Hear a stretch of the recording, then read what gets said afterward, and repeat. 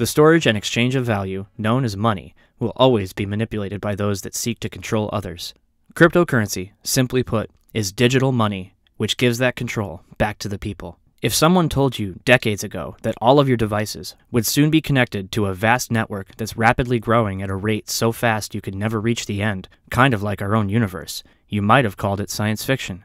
But now we call it the internet.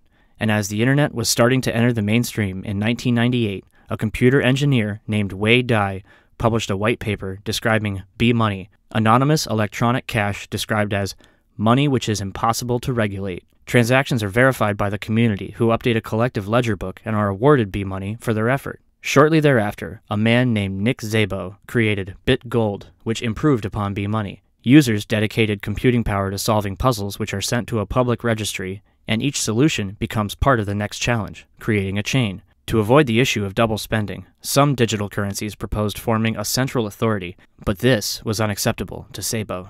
In 2004, a developer named Hal Finney, who had worked for PGP, Pretty Good Privacy, created his own proof-of-work system similar to the previous two. While these currencies were functional, the code was not open to the public.